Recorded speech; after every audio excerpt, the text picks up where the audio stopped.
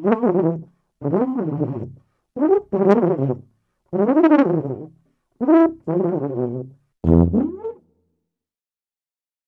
we were to try and find out what would be the perfect musical instrument, we would have a number of criteria that we needed to fill. We would want something that was easy to play. We would want something that sounded nice. We would want something that looked cool to play.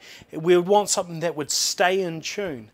And well, today you are in luck, because I am going to show you something that is none of those things.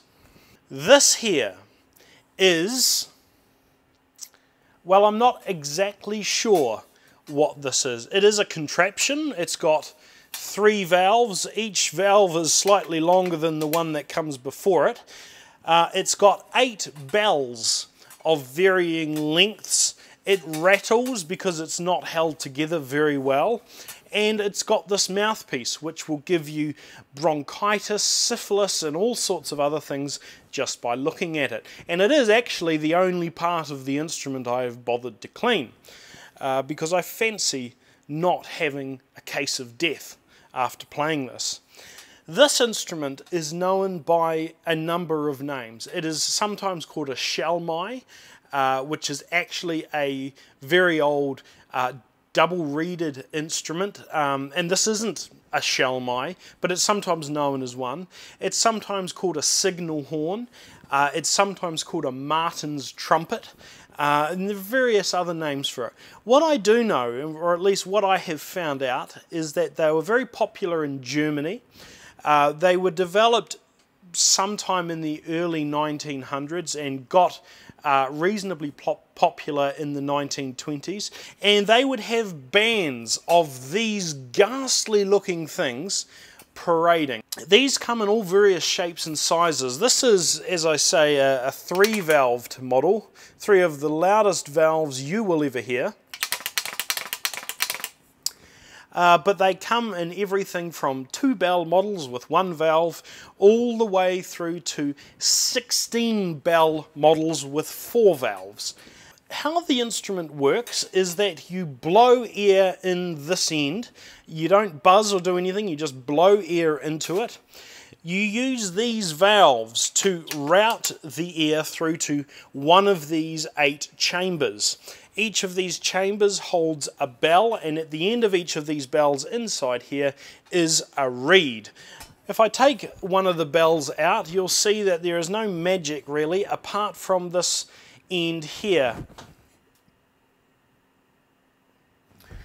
We have a tongue, and that sits and vibrates against a shallot, which is this brass piece here, through a block and then out. We can actually take this part out, or at least I could on some of the other ones.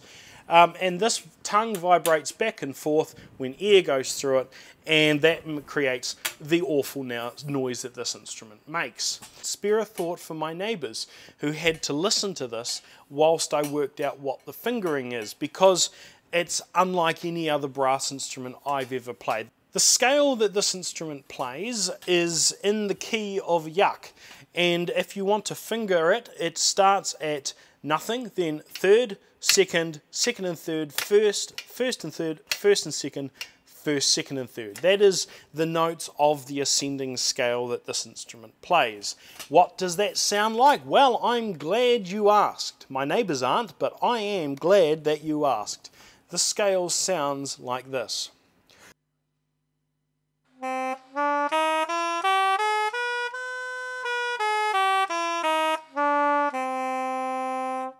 The big question that I am left with after pondering and hearing the many awful sounds of this instrument is, why does it exist?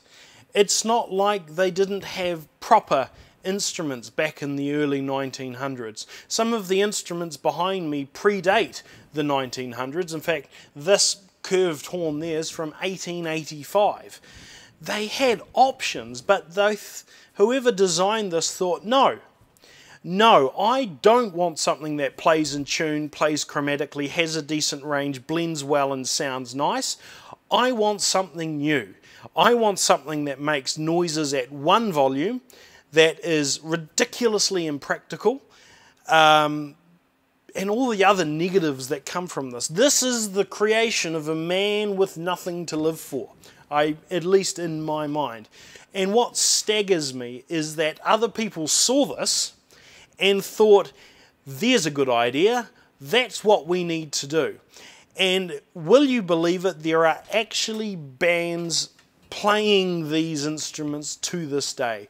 There are people in this world who think this is the supreme demonstration of musical capability, even in 2019. So with that hopeful glimpse of humanity, I'm going to end this video. Thank you very much for watching.